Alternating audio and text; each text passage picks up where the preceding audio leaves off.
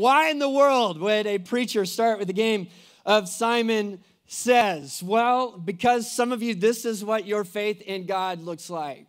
It's a picture of it. You know the precepts of Simon Says. Go with me here. Simon is God. When Simon says something, you obey, and you obey perfectly. You do everything he tells you to do and nothing that he doesn't. And if you mess up slightly, you are out of the game. And all the while, what you know in the back of your mind is that Simon is not rooting for you. As a matter of fact, every time he gets someone out of the game, he's actually kind of like secretly smiling within himself. And for many of us, this is what our faith journey looks like. Corey, I forgot. I've got a gift card for you right here for our winner. Y'all give it up for Corey one more time. I would throw it, but last time I messed it up and I hit someone. Simon didn't say, Corey. I don't think so, buddy. Sit down. See, this is the problem with Simon Says. This is what's wrong with the faith journey. When you approach God like this, listen, now follow me. Listen, that you may be able to follow for a little while. You may be able to do good enough for a while, but it is never good enough and you can't obey perfectly. I'm just joking, Corey. Here you go. Here's your gift. I won't make it. Oh, watch out. I'm so sorry. I'm so sorry. That was a terrible mistake. Seriously, so sorry. So, listen, this is how so many of us approach our faith with God. And you want to follow God. I know you, because you're here today, you have good intentions. You want to please God. You want to obey God. You want to do everything that he has for you. But even the best ones at the game can't follow perfectly. And at the end of the day, your attempts to please God leave you feeling let down, leave you feeling like you are not enough, leave you with this internal sense of frustration. And in your gut, you have this feeling, surely this is not what faith in God is supposed to leave me feeling like. Surely it's not supposed to be like this. And if you've ever had that thought, today's message is for you. And before we dive in, though, I got to give you a little bit of a context here over a couple recurring themes that you're going to see throughout our text today. And so one of the things I need to give you a little quick education on is that of circumcision. And so in Genesis chapter 12, God calls this man named Abram to follow him, and Abram does. And God makes a covenant with him. He says, I'm going to make you a father of a great nation. You're going to have so many descendants. Your name is going to be famous in all the planet. And then in Genesis chapter 17, God comes back and he meets with Abram again. And he has this ceremony to celebrate this covenant that he made with him back in Genesis chapter 12. And he says, again, he repeats the covenant. I'm going to bless you and multiply you, and you will become a great nation. And then God changes his name from Abram to Abraham. And then God gives him this as the sign of the covenant in Genesis 17, verse 10. He says, this is my covenant which you shall keep between me and you and your offspring after you. Every male among you shall be circumcised. You shall be circumcised in the flesh of your foreskins, and it shall be a sign of the covenant between me and you. He who is 8 days old among you shall be circumcised, every male throughout your generations, whether born in your house or bought with your money from any foreigner who is not of your offspring. Both he who is born in your house and he who is bought with your money shall surely be circumcised. So shall my covenant be in your flesh, an everlasting covenant. Any uncircumcised male who is not circumcised in the flesh of his foreskin shall be cut off from his people. He has broken my covenant. So as you can see in these verses, when God is talking about the covenant and also circumcision as the sign of the covenant, you can see how important circumcision, how big of a role circumcision is going to play in the faith of the Jewish people. And so because we care so much about all of you, your campus pastors, Rocky and Nick, are going to be doing circumcision checks on your way out this morning, okay? No? Too far? I don't know, maybe that's a joke for the 5 o'clock service, not morning, but afternoon, it's okay. Noted. No, and so you can see how over the course of thousands of years, like how when the Jews were thousands of years removed from this covenant that they made with God, that eventually it could stop, that circumcision could stop being just the sign of the covenant and could eventually become the covenant. And that's where we find it in this passage where Paul is writing to the Roman church. He's saying, hey, listen, you Jews, you've made it all about circumcision, to where if you're a Jew, you're in, and if you're an uncircumcised Jew, well, then you're not in. It's even recorded in the Midrash, which is an ancient Jewish biblical commentary or commentary on the Torah, on the law. And In Jewish belief, the Midrash is just one step in terms of inspiration below the Holy Bible. So it's said in the Midrash, God swore to Abraham that no one who was circumcised would be sent to hell. Abraham sits before the gate of hell and never allows any uncircumcised Israelite to enter. This is what they believe. Man, if you're a Jew, if you're born into the right heritage and you're circumcised, doesn't matter what type of life you live, doesn't matter what all you've done, you are good to go with God, and he accepts you, and he would never allow you to go to hell. This is what they believe. And then the other thing in this passage that I need to bring you up to speed on, and then we'll dive into the text, is the law, more specifically the Mosaic law. And so when God delivered the Israelites out of slavery in Egypt, you remember that whole scene in The Prince of Egypt, whenever they walk through the Red Sea on the dry ground, and then they get on the other side of the Red Sea, and pretty much immediately Moses goes up on Mount Sinai, and he receives the 10 Commandments from God. And in addition to receiving the 10 Commandments written on stone, he also received 603 other laws for a total of 613 laws of God governing pretty much every aspect of life, from how you worship God to what you eat to what you wear to how you cut your hair. And God knew no one would ever be able to perfectly live up to the law. Thus, the real purpose of the law was to point man to his need for God. And by the time that Paul is writing this letter to the Romans, there's a group of hyper-religious people known as the Pharisees that they actually believe that they are able to follow the law of God perfectly. And so Paul was a part of this Pharisaical group before he placed his faith in Christ. And so Paul says about himself before he came to Christ in Philippians chapter 3, he says, in terms of righteousness under the law, I was blameless.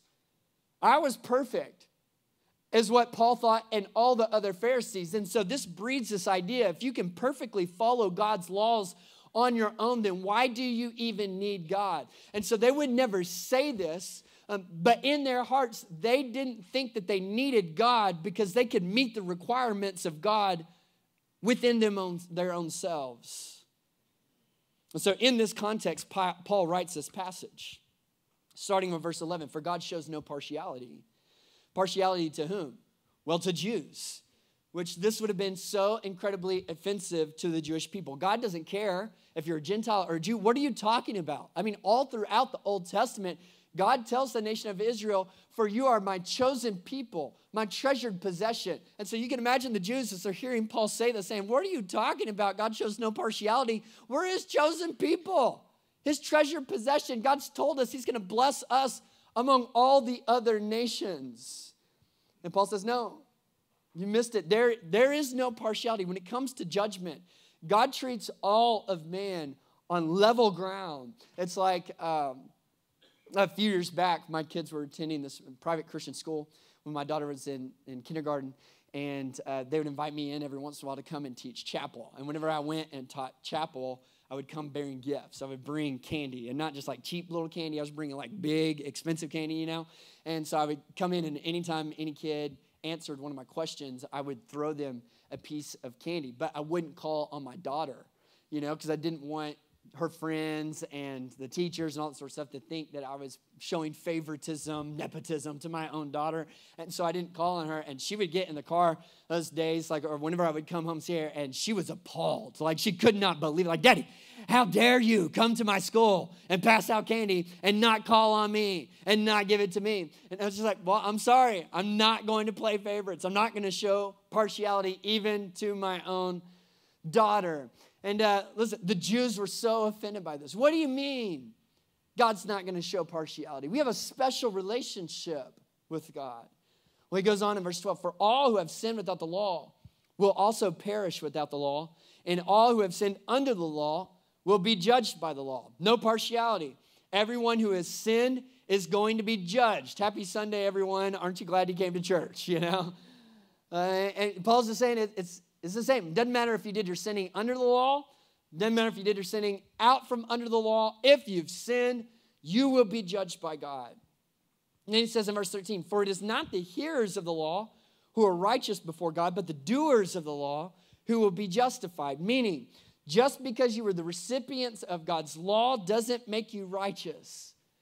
Hearing the law of God doesn't mean that you're all good with him. Listen, coming to church every Sunday and hearing sermons doesn't mean that you're automatically in right standing with God, it doesn't change your spiritual reality. You have to actually follow the law that you received in order to be justified, which, if you do that, if you follow the law, you can be justified. If you put into practice everything that is preached on from God's word, you can be justified. See, this is one of the areas where I've actually come to realize, like, I've preached God's word wrong. I apologize to you for that. If you've been around for a little while, you've heard some of my sermons, you probably heard me say at some point or another that you cannot be saved by your works. But that's just not true. You absolutely can be saved by your works. There is such a thing as works-based salvation. Now, the only catch is you have to be perfect. And so if you are perfect, you perfectly follow the 613 laws, including in your heart and your thoughts and your attitudes, because this passage tells us that Jesus judges the secrets in our hearts. So if you perfectly follow the law exteriorly and interior, on the interior, inside our soul, then you can be saved. And some might say, well, come on, that seems a little ridiculous. Is that really the standard? You have to be perfect in order for God to accept you? Well, James said, the half-brother of Jesus, he said, for whoever keeps the whole law but falls in one point has become guilty of all of it.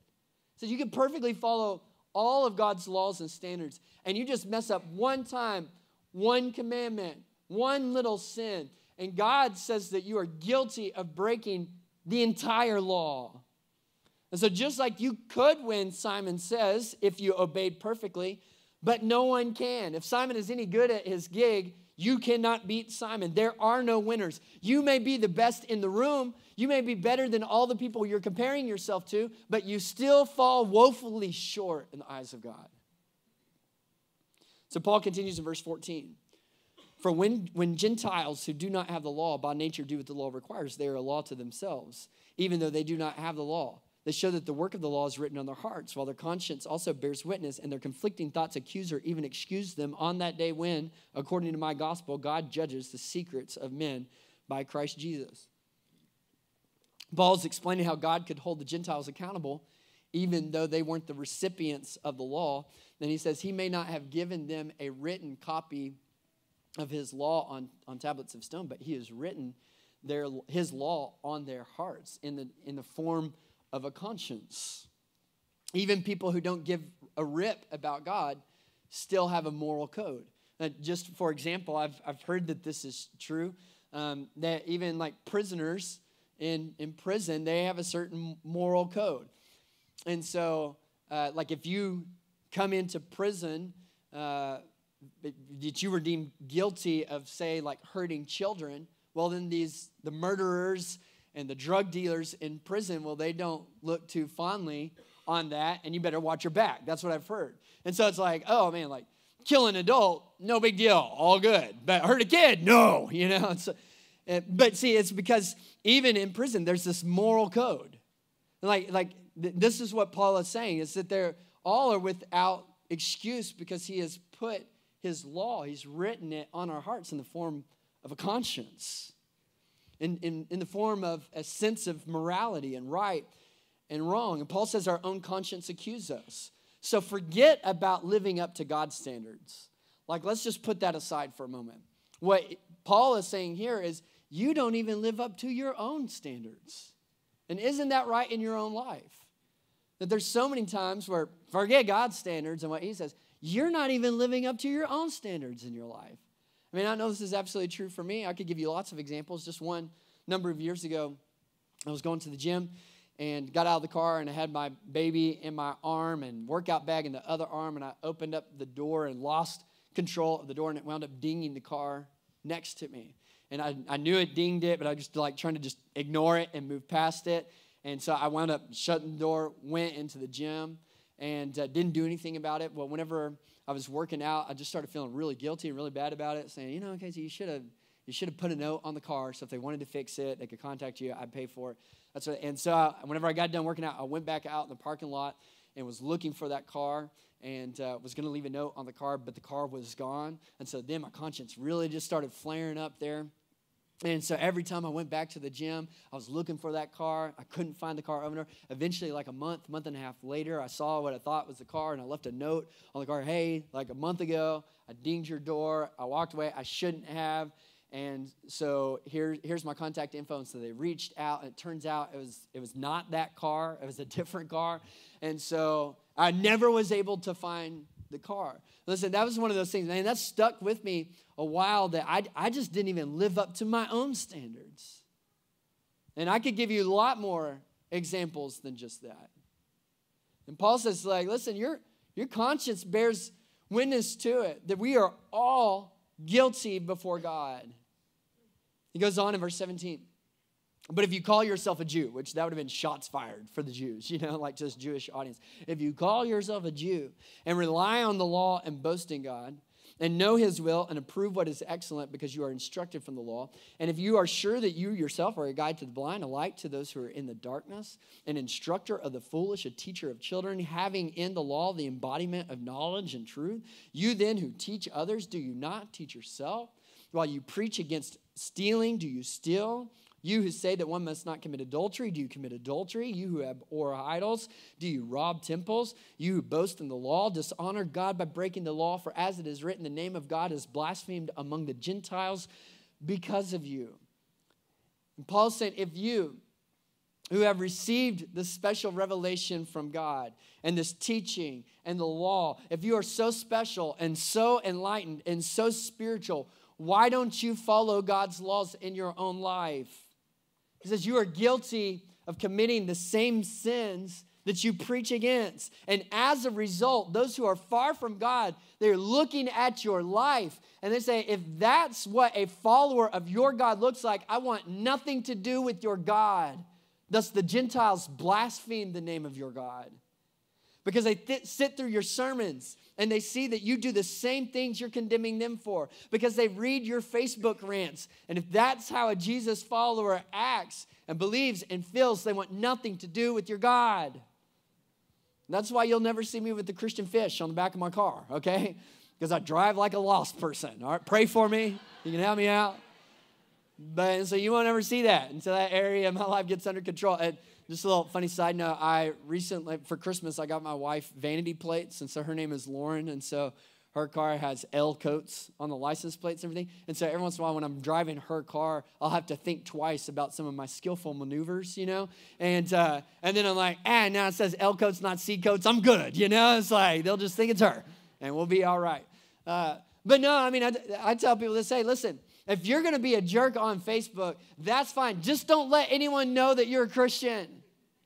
Because people are reading that Facebook post and then they're seeing you check in at your church and they want nothing to do with your God, if that's how you are. If you're going to be a jerk to your waiter at lunch today, just tell him that you just got done worshiping at the satanic church, okay? Like, let's give Satan a bad name instead of your God. Because why? Because the world is looking, and it says that based upon how you live your life, someone who doesn't know God can reach some conclusions about your God and blaspheme his name.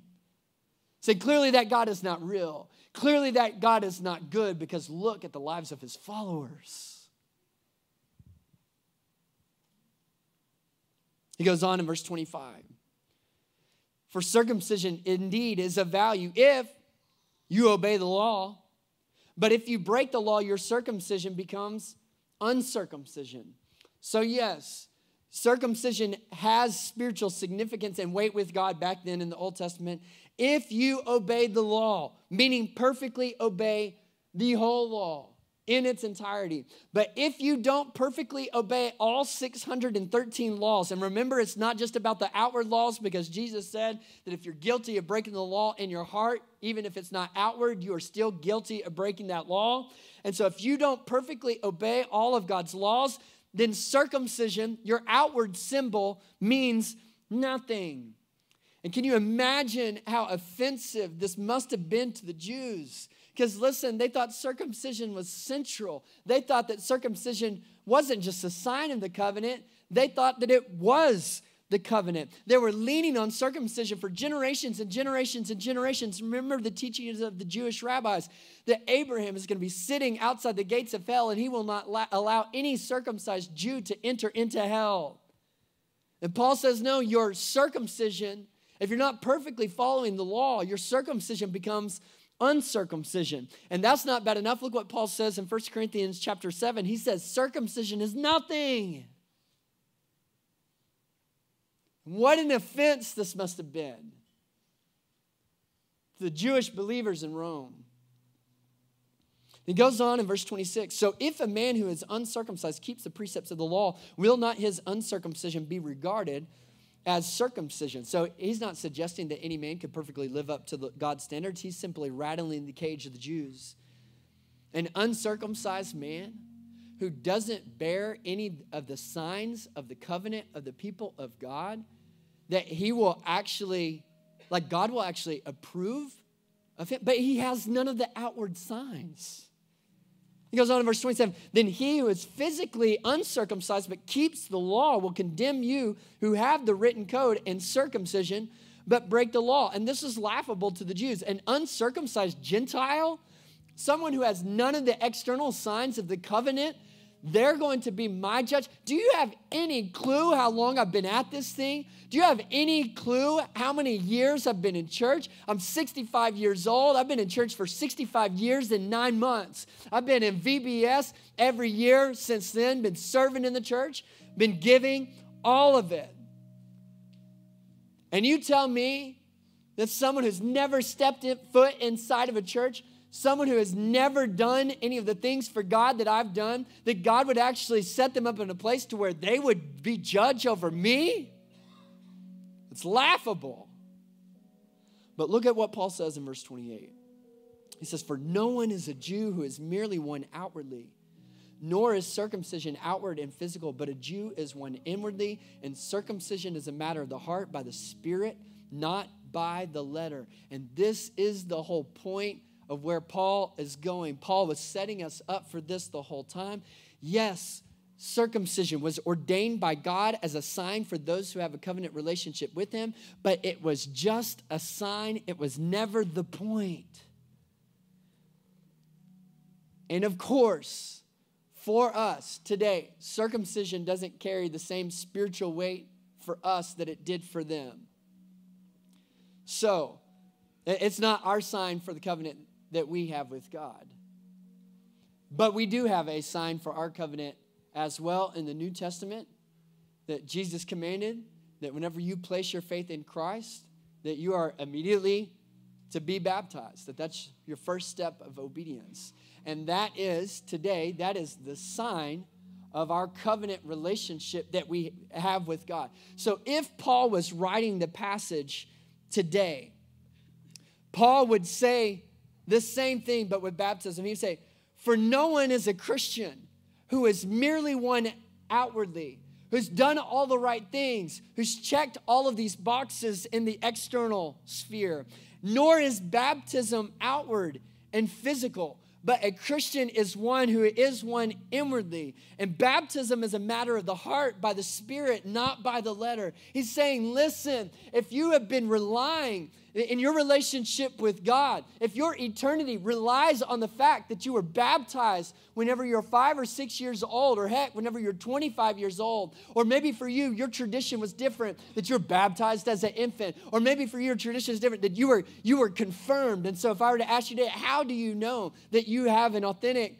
relationship with God? How do you know you're going to go to heaven someday? How do you know God has forgiven you of your sins? Well, I was confirmed, or well, I was baptized. Listen, if that is your answer, listen, not all of that stuff is outward. All of it is outward. And Paul would say to us, hey, listen, that's great that you took that baptism step. But if God did not have your heart, all you did was get wet, and baptism is nothing. For God wants your hearts. And if you were confirmed, that may have put your parents' fears at bay, but it didn't save you. And if you joined a church, it might have given you standing in your community, but it didn't save you. And Paul says in Galatians chapter 6, for neither circumcision counts for anything, nor uncircumcision, but a new creation. It doesn't matter if you've been circumcised. Doesn't matter if you've been baptized. Doesn't matter if you've walked an aisle. Doesn't matter if you've joined a church. The only thing that matters is, have you been made new? Are you a new creation? And how are you made new? By giving your heart to God. You place your faith in Jesus. You love him. Scripture says, 2 Corinthians 5, behold, the old is gone and the new has come. He makes you a new creation. God has never been about those external things. Even in the Old Testament, where there's all this ceremony and all this ritual about how you were to worship God, even in the Old Testament, it's clear like God was not about that stuff. David says it about God in Psalm 51, for you will not delight in sacrifice, or I would give it. You will not be pleased with the burnt offering. The sacrifices of God are a broken spirit, a broken and contrite heart. Oh God, you will not despise. God has never been interested in religious rituals and traditions and dutiful obedience. God has always been about the heart. He's always wanted you to love him back. That's what God wants from you. That's what God wants. One time Jesus was actually asked by someone who they weren't really wanting to know. They were just trying to trick Jesus. And they said, hey, Jesus, which one of the commandments, out of the 613 commandments, which one is the most important one? What's the biggest one? And Jesus responded back, oh, the most important commandment is love the Lord your God with all your heart, mind, and soul. And he said, and the second is like it. And love your neighbor as yourself. Listen, Jesus just summed up what relationship with God is all about. How do you do relationship with God? Notice he didn't cite circumcision or baptism or confirmation or walking an aisle or joining a church or any of that stuff. That when Jesus was asked, what is relationship with God all about? What's the most important thing for me to know? What is the whole point of God's revelation to us in the Bible? It's about just love God. Give him your heart. You see what Jesus was saying in that passage, what Paul is saying in Romans chapter 2, is he is giving you permission to leave the game that you've been playing, that you've been trying to do religious deeds. You've been trying to come to church enough. You've been trying to be active enough in the body and in the community. You've been trying to accrue enough gold stars so that on the day when you breathe your last, that maybe, just maybe, God will accept you. But Jesus says it was never about any of that. God has always wanted your affections, and he's always wanted your heart. And if he has your affections and your heart, that is enough. Love God and love others. It's permission to step out of the game. And listen, some of you in here today, you've been playing the game. Maybe for a long time you've been playing the game. And I'm not saying you're a bad person. I'm not saying that you've had bad intentions. Most likely, you've just been playing the game because that's how you were taught. That someone taught you this is how you do relationship with God. You do these things, you play this game, and God will accept you. And God brought you here today because this message was for you. He said he wants you to be free from all of that. Listen, because whenever you're playing that game, you will always be left with the questions of, have I done enough? Am I enough? Am I good enough? Has God really accepted me? But listen, God doesn't want you to have that type of uncertainty and insecurity in your life. This is about a loving relationship with him. Why did God send his son Jesus into the world? Because he so loved the world. And he so loved you. It is always about a relationship with you. Today, you can step out of the game. You can leave all that behind. You can give God your heart, and you can be cleansed, and you can be forgiven, and you can know, and you can be at rest and at peace in your soul.